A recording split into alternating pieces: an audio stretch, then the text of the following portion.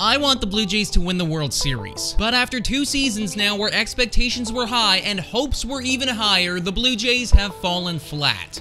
With not 1 but 2 disappointing seasons down the drain and the scary tick of Father Time growing ever louder, it is no wonder that the Blue Jays are in on pretty much every notable free agent this offseason. But what if we don't get any of them? What if this offseason goes by and the Toronto Blue Jays don't sign a single free agent? What's up, guys, and welcome to the YouTube channel. In this video, I am going to give the step-by-step formula that the Blue Jays are going to need to follow if they want to win the World Series without signing a single free agent. Before I get into it, please make sure to like and subscribe to the YouTube channel if you haven't already done so. We post daily MLB content, so I promise you won't regret it. So, step 1.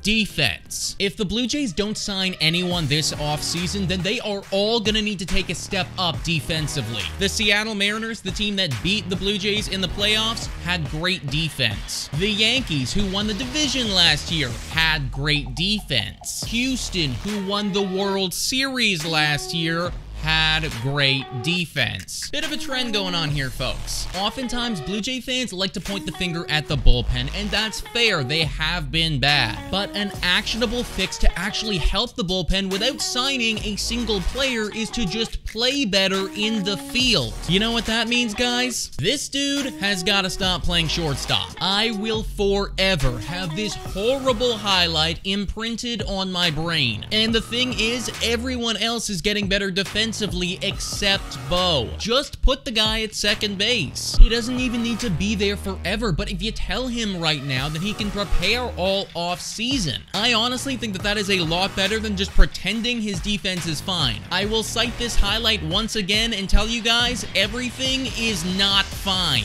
Step number 2 is to trade a catcher. Just because the Jays aren't going to sign anybody doesn't mean that they can't trade for people. At this point, guys, I'll be honest, I don't even care which one gets traded, just ship one of them off. If the Blue Jays are going to win the World Series without any signings, then we are going to need depth. Now, I know it sounds appealing to trade one of our catchers away for a star player, but honestly, it might be better to get a bunch of guys instead. Trade Moreno away and give me a mid-tier pitcher, a mid-tier bullpen guy, and a mid-tier bat, and honestly, I'll be happy. Injuries are going to happen, and this Blue Jays roster, as it is right now, wouldn't be able to handle them. Step number 3 is the bounce backs. If the Blue Jays don't sign anybody and the whole team performs exactly like they did last year, spoiler alert everybody, no World Series. We need some bounce backs, specifically from Mr. Jose Barrios and Yusei Kikuchi. The Blue Jays pitching staff was hanging on by a thread last year, and now that Ross Stripling is gone, they're gonna need these guys to step up. If the Blue Jays did have bounce backs from Barrios and Yusei Kikuchi, and assuming Manoah and Gausman are still good, and we traded for that mid-tier guy like I just suggested, we might be okay. That's all obviously a very big ask, but nobody said that getting to the World Series was going to be easy. Step number 4 is the